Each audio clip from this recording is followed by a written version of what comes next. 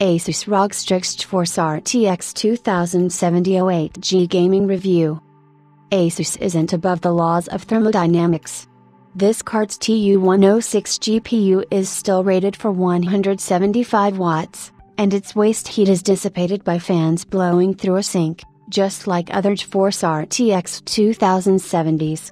The difference is that Asus starts with a larger sink, whereas Nvidia's GeForce RTX 2070 Founders Edition registers roughly 2 pounds 2 ounces, 968 grams, on our scale. The ROG Strix GeForce RTX 2070 O8G Gaming nearly hits 2 pounds 11 ounces, 1,210 grams.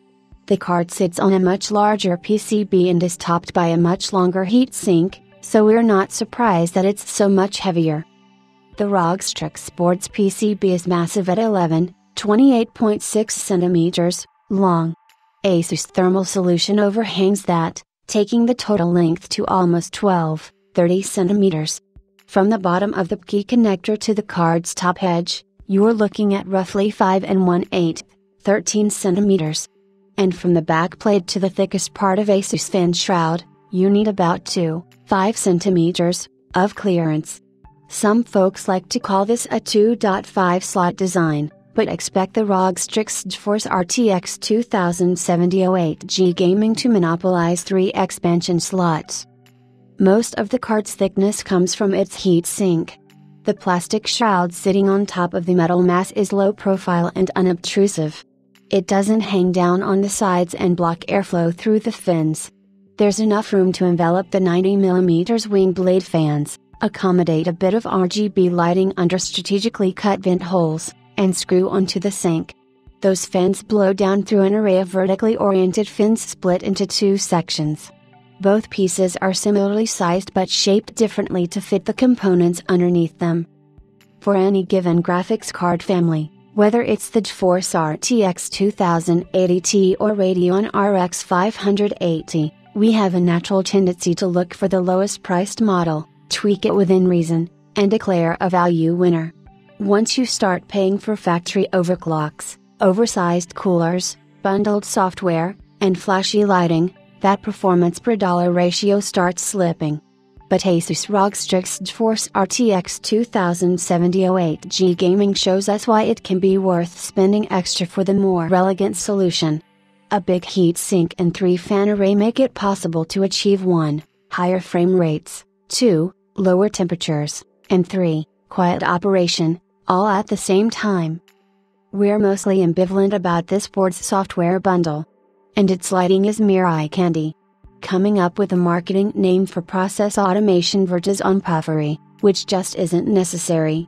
Really, what matters to us is performance represented by real data. In this case, Asus achievements are multifaceted. They show up in our frame rate results, our fan speed measurements, and our thermal readings. Even the power consumption charts illustrate how Asus ROG Strix uses less juice than a much cheaper competitor. Expect to pay dearly for those strengths, though. At $630/$491, you're looking at the most expensive GeForce RTX 2070 available. At least in the US, an entry-level GeForce RTX 2080 is just $70 away. That same step-up costs a lot more in the UK. You have to really love Asus' attention to detail for this card to be worth its eye-watering premium. But it's Nvidia that bears the brunt of this review's bad news. The ROG Strix is priced slightly higher than the GeForce RTX 2070 Founders Edition, yet Asus beats the reference design in almost every way. Sure, Nvidia's Fae board obeys a lower power target and is physically smaller, monopolizing 2 expansion slots instead of 3. But its clock rate gets hit a lot harder under load, its fans rotate quite a bit faster, and we don't care for the 8-pin power connector attached via soldered-on wires. Further, now that Nvidia's homegrown solution employs axial fans, the Founders Edition's cooler dumps waste heat back into your case, just like most partner boards. A decked-out graphics card like the ROG Strix GeForce RTX 2070 O8G Gaming is always going to have something to prove against lower-cost cards in its own class and the cheapest boards one category up. specifically, $700 RTX 2080s. But Asus isn't trying to attract value seekers. Rather, the ROG Strix is meant for enthusiasts who want a well-appointed product that doesn't need any manual intervention to optimize its performance attributes.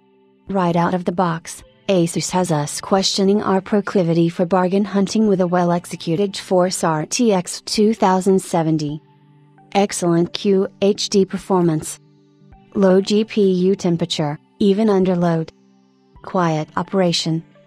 Loaded with options, dual BIOS, configurable lighting, Fan Connect 2, semi-passive operation. Not markedly faster than competing GeForce RTX 2070s. High price Hertz value comparison. Occupies 3 expansion slots. It's hard not to like the Asus ROG Strix GeForce RTX 2070 O8G gaming dot until you see its price tag. The most expensive 2070 out there does so many things right, though. It's fast, cool, quiet, and loaded with features. If you want a card for QHD gaming that comes dialed in from the factory and will live in a windowed case, this one's ready to rock. Budget-sensitive enthusiasts should look elsewhere, though.